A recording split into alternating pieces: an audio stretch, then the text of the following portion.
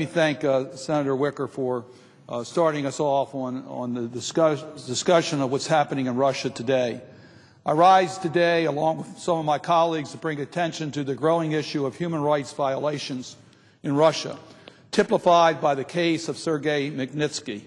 Just last week, as part of a bilateral presidential commission, Attorney General Holder met with Russian Minister of Justice to discuss the rule of law issues. That same week, Russian officials moved in their criminal prosecution of Sergei Magnitsky. Mr. President, I remind you that Mr. Magnitsky has been dead for more than 2 years. Last May, I joined with Senator McCain and Senator Wicker and 11 other of our senators from both parties to introduce the Sergei Magnitsky Rule of Law Accountability Act. We now have nearly 30 co-sponsors, and I urge more to join us and look at ways to move forward on helping halt abuses like this in the future. After exposing the largest known tax fraud in Russian history, Sergei Magnitsky, a Russian tax lawyer working for an American firm in Moscow, was falsely arrested for crimes he did not commit and tortured in prison. 6 months later, he became seriously ill and was consistently denied medical attention despite 20 formal requests. And then on the night of November 16th, 2009, he went into critical condition. But instead of being treated in a hospital, he was put in an isolation cell, chained to a bed, beaten by 8 prison guards with rubber batons for 1 hour and 18 minutes until he was dead.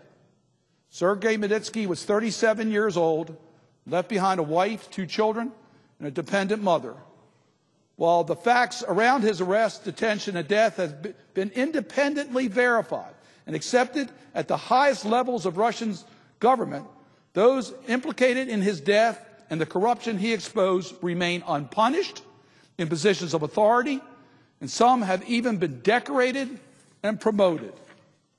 Following Magnitsky's death, they have continued to target others, including American business interests in Moscow. These officials have been credibly linked to similar crimes and have ties to Russian mafia, international arms trafficking, and even drug cartels. The money they stole from the Russian budget was laundered through a network of banks, including 2 in the United States. Calls for investigation have fallen on deaf ears. In an Orwellian turn of events, the law enforcement officers accused of Magnitsky and those most involved in his murder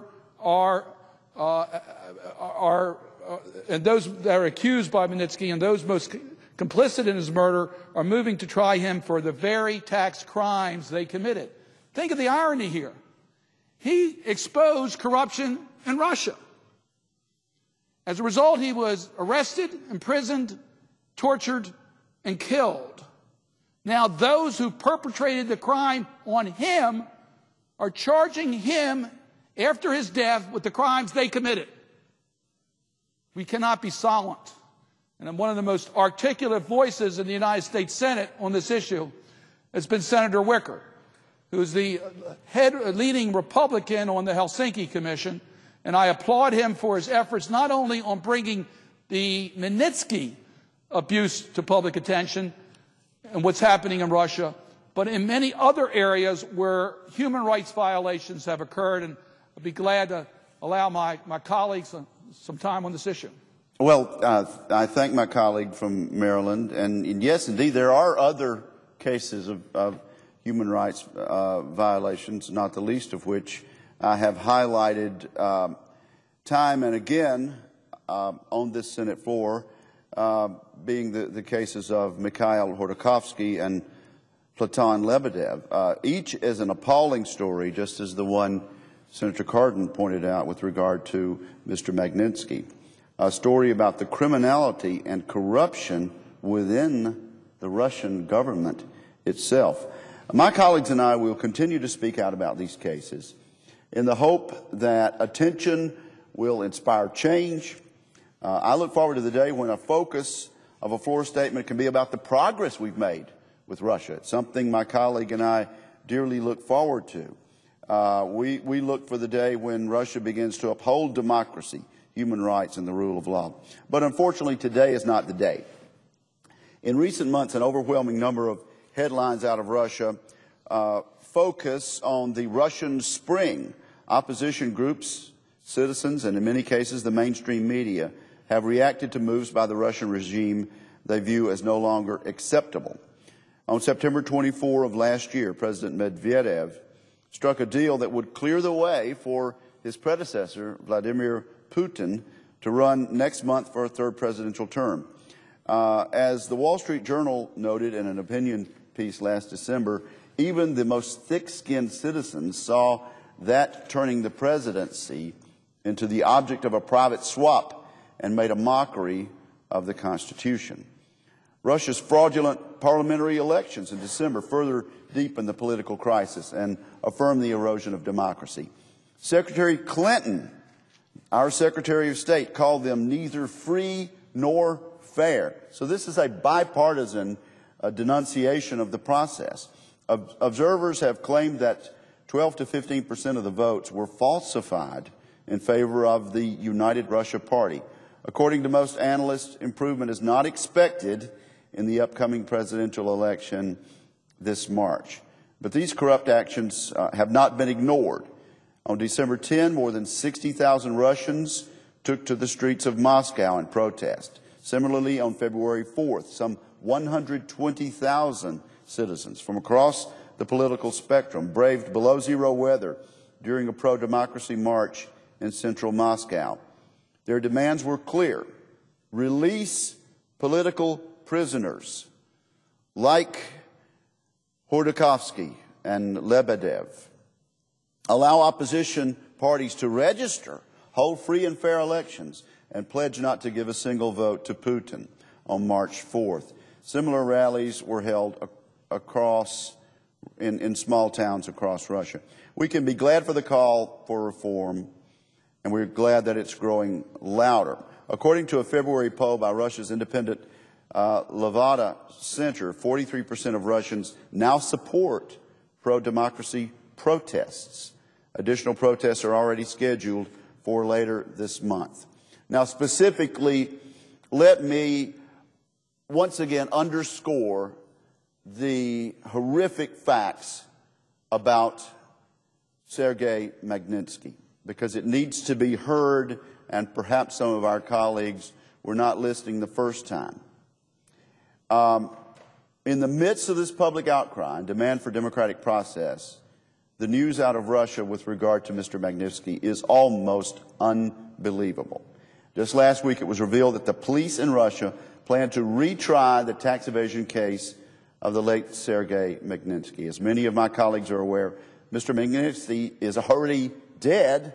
He died in Russian detention more than 2 years ago. He was a lawyer and a partner in an American-owned law firm based in Moscow. He was married with 2 children, as my friend has said. His clients included the Hermitage Fund, which is the largest foreign portfolio investor in Russia. Through his investigative work on behalf of Hermitage, Mr. Magnitsky discovered that Russian Interior Ministry officers, tax officials, and organized criminals worked together to steal $230 million in public funds, orchestrating the largest tax rebate fraud in the history of the Russian Republic.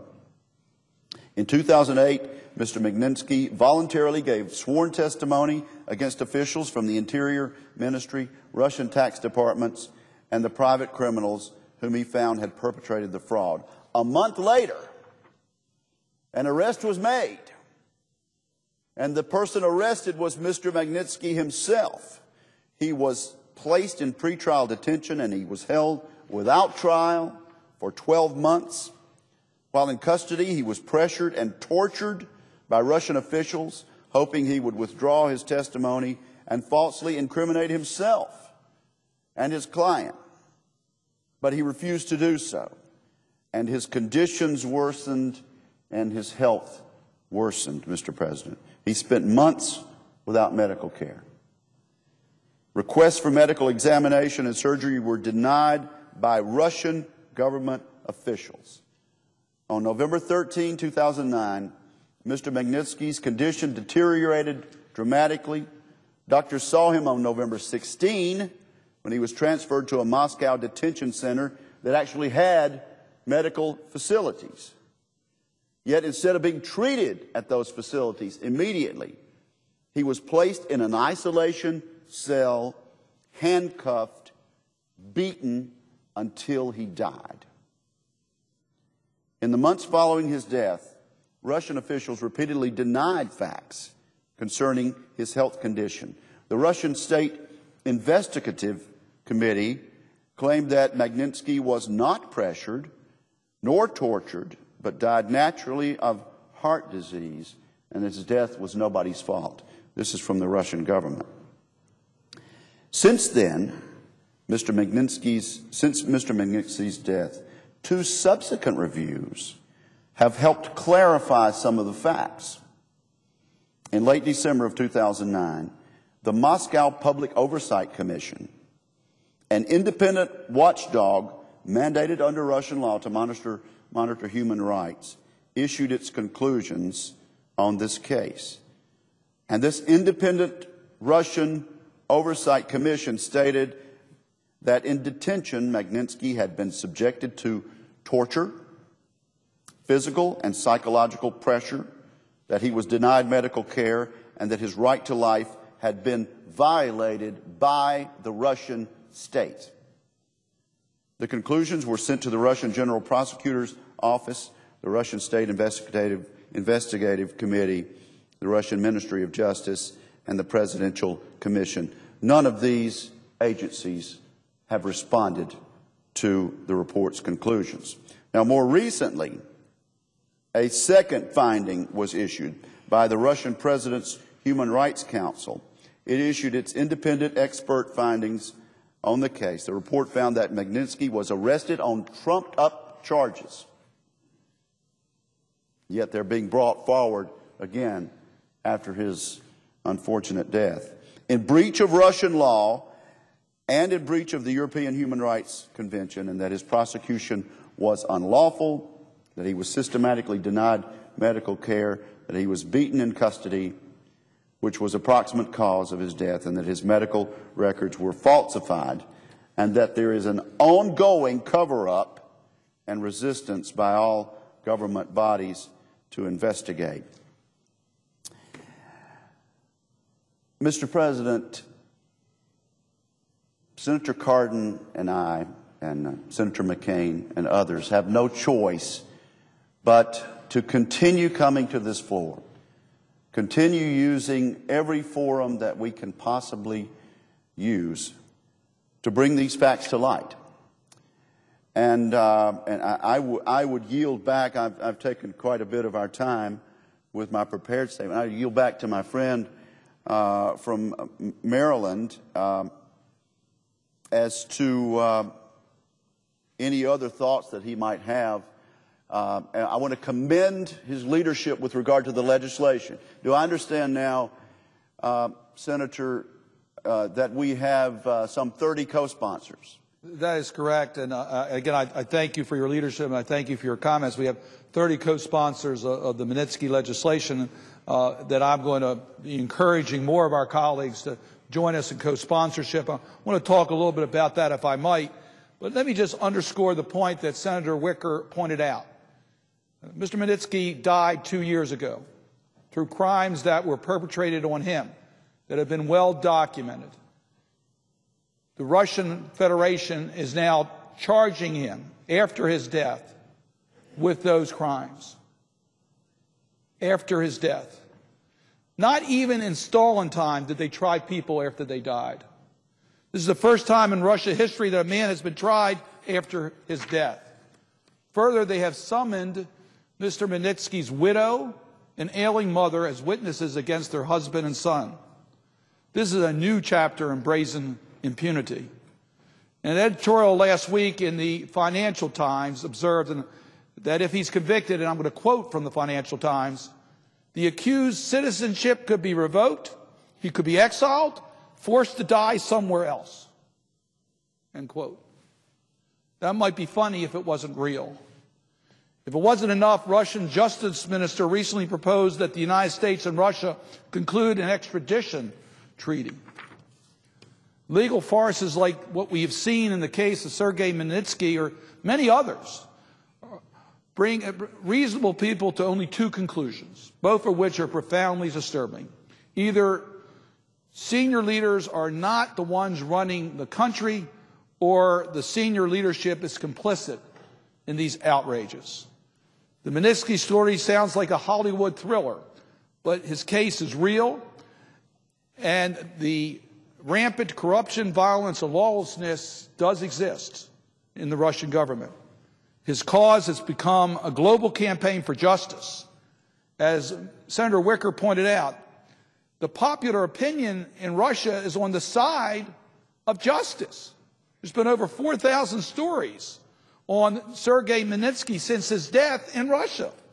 We know from countless historical cases, such as the death in police custody of the anti-apartheid activist Steve Biko in 1977, that one person's life and sometimes death can change the system.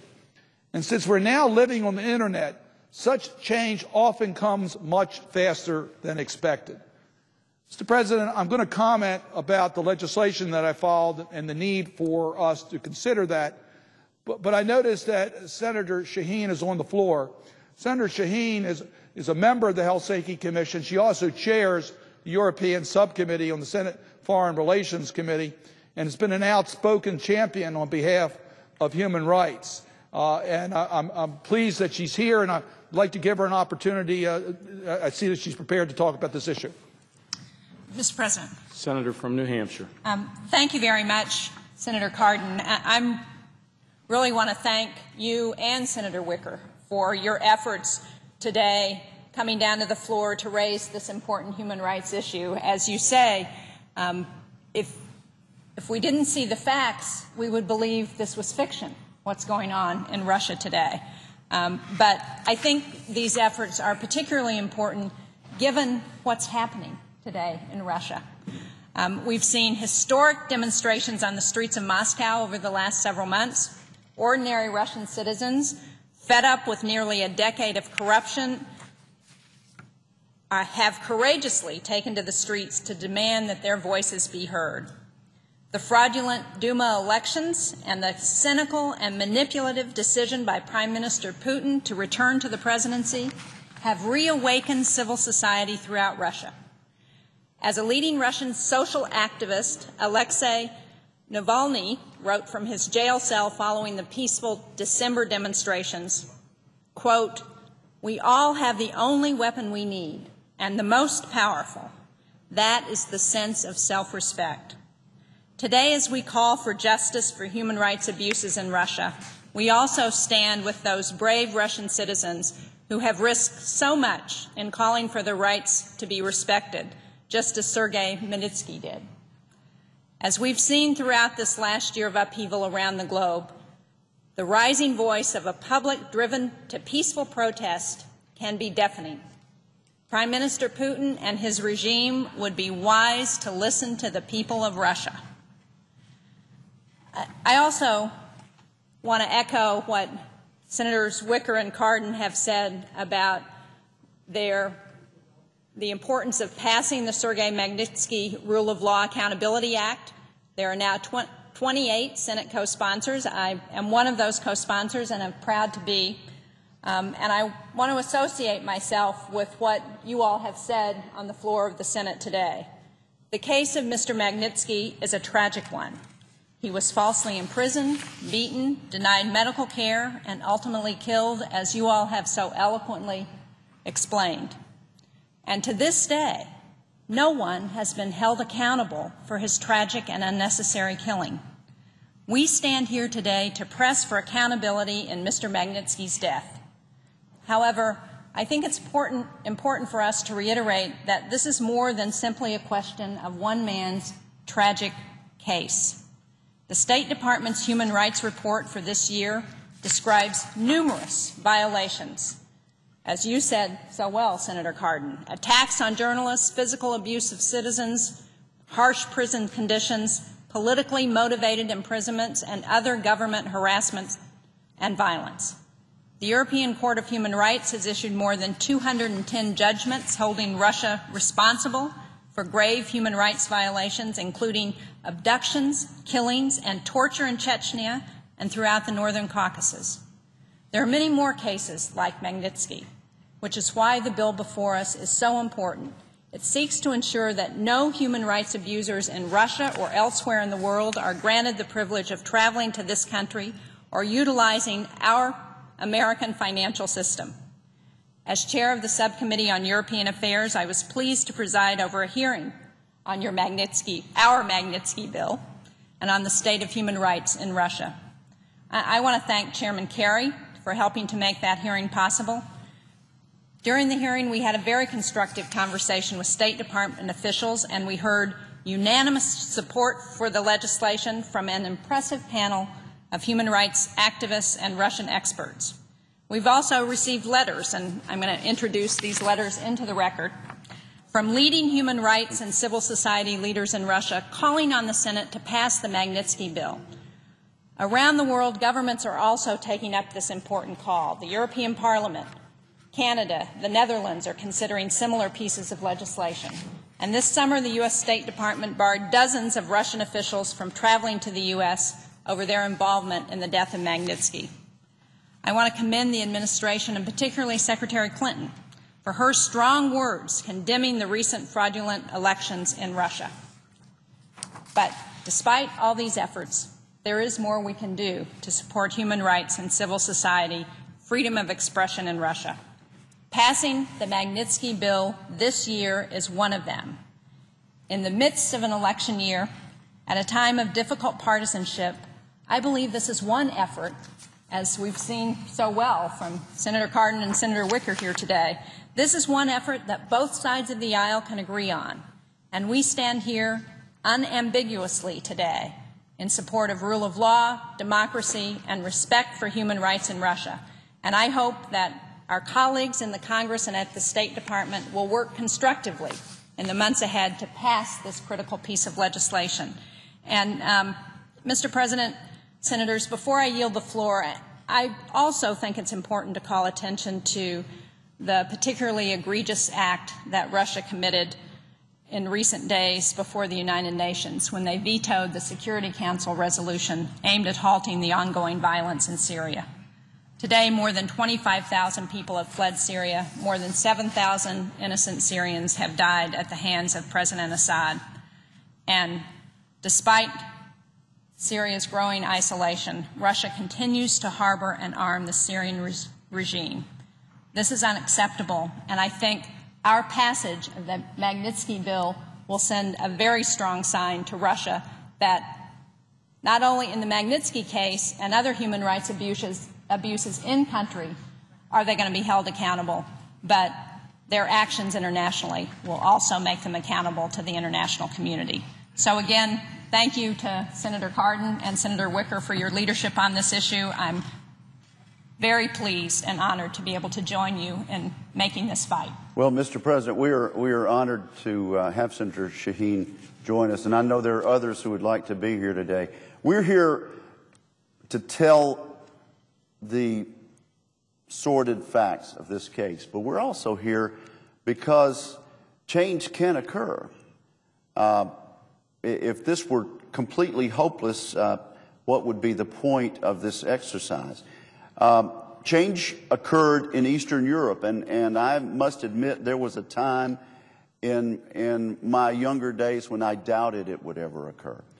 And my hat is off to the intrepid members of the Public Oversight Commission who had the courage to issue a report critical of their government, to the Russian President's Human Rights Council. So voices are being heard. There is a thread of truth coming from the almost iron curtain of authoritarianism that we've reverted to in Russia. The senator from New Hampshire mentioned other organizations in Russia, and I'm glad she has inserted those letters into the record.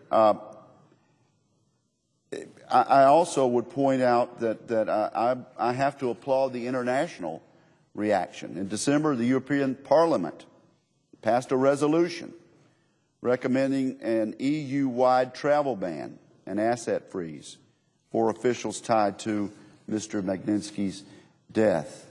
But we need to act as a Senate and as a Congress. And so I'm calling on every senator within the sound of my voice today, Mr. President, every legislative director dealing with defense and foreign policy issues, once again to look at the Sergei Magnitsky Rule of Law Accountability Act. I will tell my friend from New Hampshire that the number is now up to 30. We learned on the floor today from Senator Cardin. So we have 30 senators involved. We really ought to have a majority of senators before the end of this day if people would just take the time to look. Again, I join her in congratulating the Foreign Relations Committee on bringing further light to this.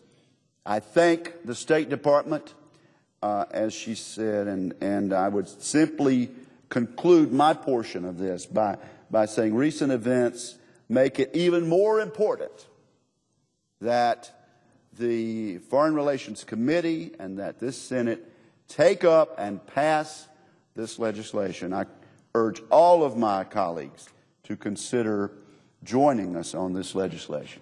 Let me, if I might, Senator Shaheen, I want to thank you for your comments, but more importantly, I want to thank you for your leadership. The hearing that you held on the Sergei Magnitsky bill was very, very helpful. First of all, I think it answered the question of why we should care. Now, we all understand America's leadership on moral issues, and the world looks to America to stand up against these fundamental abuses of human rights. So that in and of itself is a reason for us to act. But it was also apparent from the hearings that these criminals, these violations in Russia involve our financial institutions. So we are talking about the integrity of American companies to be able to deal and do business internationally.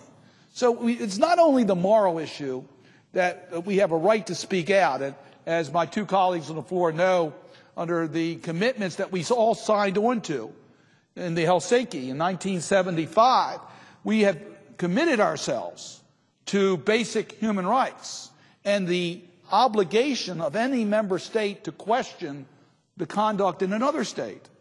And Russia is a signator of the Helsinki Final Act. The United States is a signator. So we have a responsibility to bring this to the attention. But we could do more. What can we do about this? Well, there are many aspects of the Magnitsky tragedy that are difficult for us to pursue here in the United States. It can't be our criminal justice system. It's got to be the Russian system that has to be reformed to deal with this. But there are steps that we can take. And the legislation that we all have filed recognizes that the right to visit America is a privilege granted by the United States. The visa is a privilege. There's no guaranteed right to come to America. And one thing we can do is say those who are committing these gross human rights violations should not be given the privilege of entering into the United States. I want to acknowledge and thank Secretary of State Clinton for taking action against human rights violators. That's the right policy to do. The legislation that we have authored institutionalizes a process where we deny the right for those individuals to visit and come into the United States. Obviously, that has a price to them. And of course, what we're trying to do is get the government, in this case Russia, to do what's right. The second thing we could do is deal with their financial participation in U.S. institutions. These people do get involved in international finance. They do have resources that travel through U.S. financial institutions, and we do have laws that allow us to hold those funds. Through due process, we can do that. And that is the reason why the legislation that we have talked about today, the legislation that I introduced along with my colleagues, would institutionalize those types of changes. For those who think it may not mean much, let me just remind you about what we did when the Soviet Union denied the rights of Jews to be able to leave the country. Here in the United States Congress, we took action by legislation. Many said, would that make any difference? It made a huge difference, and it brought about change in the Soviet Union. Other countries followed our leadership. As both of my colleagues have pointed out, if we act, other countries will act. It will become the norm, and that will help us establish the expectation that countries do need to address tragedies such as Sergei Magnitsky, hold those responsible accountable, and more importantly, take steps so it never happens again. That is what we are attempting to do by moving forward with this legislation. And as Senator Wicker said, we do urge our colleagues to join us in this effort. Senator Wicker, you mentioned what's happening around the world as we see countries go through a democratic transformation that we never thought we would see. You saw in our lifetime what happened in Eastern Europe. And now we see some really model democracies, our NATO allies, that countries just a few decades ago we thought would be our enemies to this day. So we've seen change occur. And we want to be on the right side of this issue, the right side of history, on moving forward Russia with the type of reforms that the people of Russia are entitled. We have the right to do that under the Helsinki Act. We have the responsibility to point these issues out, and we can take action that can make a huge difference. So, Mr. President, that is why we are engaged in this discussion today, to say, look, we want Russia to do the right thing. We want to speak out for the Russian people, and we think that we can play a very important role. The U.S. Helsinki Commission that I have the honor of being the Senate chair, and Senator Wicker is the lead Republican on the Senate side, we have a proud history of putting a spotlight on problems. You know, people don't like name calling, but you've got to point out where the violations occur. Unfortunately, if you don't do it, it becomes statistics. But when you put a face on it, and you realize these are people who have families that have been abused because they're trying to do the right thing, you can get action. And that's why I am so proud of the legacy of the U.S. Helsinki Commission and what we've been able to do. And this is another chapter in that proud history of saying that we're going to stand up for basic human rights, that that's a priority of our country, and we can do better. And we can do justice for Sergei Magnitsky, and we can do justice for the people of Russia.